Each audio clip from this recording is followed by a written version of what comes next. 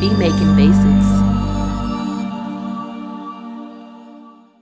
What's going on YouTube? Beat Making Basics back again with another dope video. If you're new to my channel, please do me a favor. Go ahead and subscribe as well as give me a thumbs up because we're coming back to back with bangers. Now today's video, what I'm going to be doing is showing you how to make your own sound bank using the EFM1 or FM Synth in Logic Pro 10. And the best thing about this, it's going to be super easy to do this. Okay, so check this out. First things first, what we're going to do is go ahead and click on software instrument track. And if you scroll down about 3 or 4 down, you're going to see the EFM1 or FM Synth sound bank. Okay, so what you're going to do is click on that and push create. Now, the first thing I'm going to do is push Command K just so you can see what I'm pushing over here. I have a MIDI keyboard selected, and what I want to do is just go ahead and go through one of the sounds. So just click on either this arrow or that arrow, and you have a sound right here. Okay, cool. So this is how the sound sounds right now.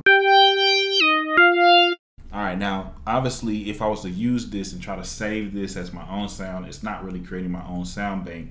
But a quick hack on how to do this without having to tediously try to find out, you know, the knobs and all that, is you scroll over here to the bottom right of this actual plugin and click on randomize. All you have to do is keep on pushing this randomize button until you find a sound that you like and then save it.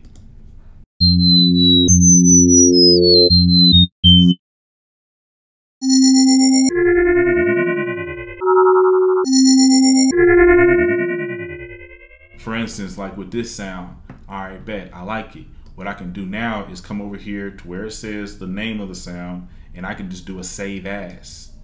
Okay, once I do a save as, we're gonna have obviously this going to the EFM1 synth folder, okay? And then I can just I can really rename this whatever I want. I can say this is going to be evolving lead, let's call this evolving space lead, okay? Boom. Now anytime I want to pull this sound up, it's gonna list right here, but I can also go in here and find them down here as well, or actually load it. So for instance, I'm just gonna go ahead and click off of this. We'll go ahead and do another track and I'll load the sound now. So boom, go right here, and then all your sounds you create will be right here. And this is a great way to have an original sound bank. So let's keep on going here. Boom. I actually can keep on and see how actually I was able to pull that up.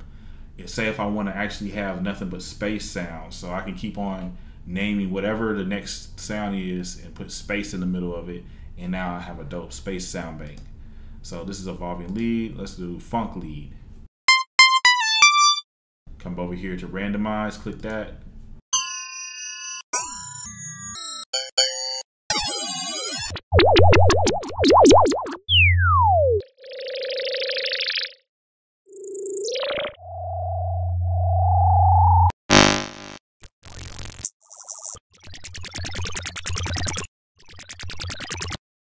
So I can come over here, save as, and we can say, I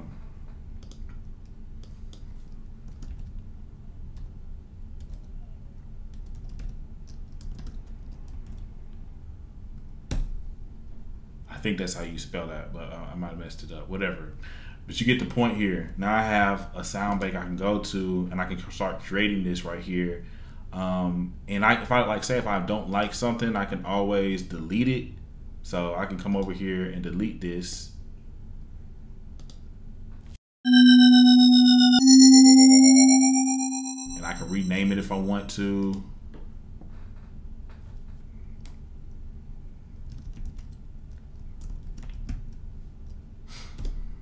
And now it's named Space Lead. Same thing with this helicopter lead. You know, I can just do whatever I want with this, have my way.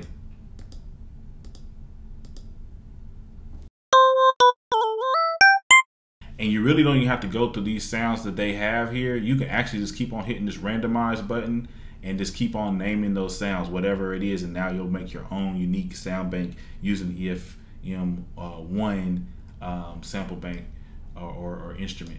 So anyway, you get the basis of the point that I'm trying to show y'all here. Appreciate y'all watching. Make sure you go to my site, beatmakingbasics.com. We have a lot of different resources for those who are really hungry, who want to, you know, quickly elevate your sound.